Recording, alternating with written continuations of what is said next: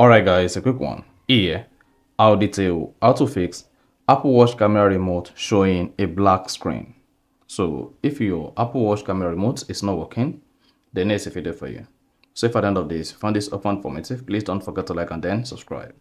Now to fix this, all you need to do is go ahead, drop your Apple Watch and then grab your iPhone. Once you grab your iPhone, go ahead and open the iPhone settings. On the settings, scroll down, locate and click on display and brightness. Now scroll down display and brightness, locate and click on auto lock. Now once you selected auto lock, select between 1 minute and never. So do not select 30 seconds. If you select 30 seconds, this can make the Apple Watch remote camera not to work. So go ahead and select between 1 minute and then never. So here, I'm going to select 3 minutes.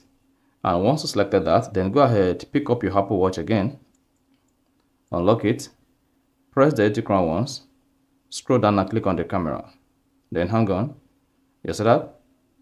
Now the camera is working. So you can see that. So that is basically how you can easily fix Apple Watch camera remote not working. So if you found this often informative, please don't forget to like and then subscribe.